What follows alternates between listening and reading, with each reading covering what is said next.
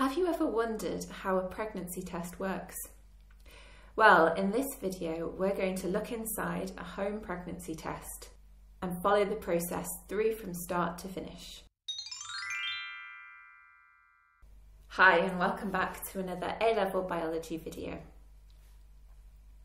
Pregnancy tests rely on antibodies. These antibodies are made in the lab, usually using animals like mice or rabbits. They work on the basis that if a woman is pregnant, she will have a certain hormone in her urine called HCG. The pregnancy test uses antibodies that are able to bind to this hormone HCG to find out whether the woman is pregnant or not. Let's see how it works. A pregnancy test works on the basis that if a woman is pregnant, she will have a hormone called HCG in her urine. HCG stands for human chorionic gonadotropin. On the pregnancy test, the first area we'll look at is the application area. This area is full of HCG antibodies attached to blue beads. When the urine is applied to the application area, any HCG hormone will bind to the antibodies on the beads. The liquid then moves up the stick, a bit like how ink travels up chromatography paper. The next area we get to is the test strip. This is a line with more antibodies for HCG on it.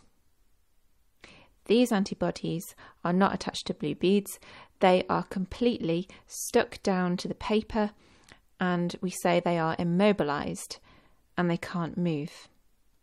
So when the liquid arrives here, any HCG hormone which is now attached to the blue beads will bind to the immobilized antibodies, stopping the beads moving any further and producing a blue line that is visible through the test window.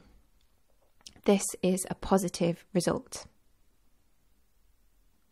Any beads that did not have HCG bound to them will not be stopped at the test window and will keep travelling up the stick and out of sight. So if there's no blue line, it's a negative result. So now over to you. Can you think of a reason that someone might get a false positive result on a pregnancy test? That is, the test tells them they're pregnant when they are not. Or a reason for a false negative, being told by the test that they are not pregnant when really they are. If you can come up with suggestions for these, it shows you really understand how the pregnancy test works.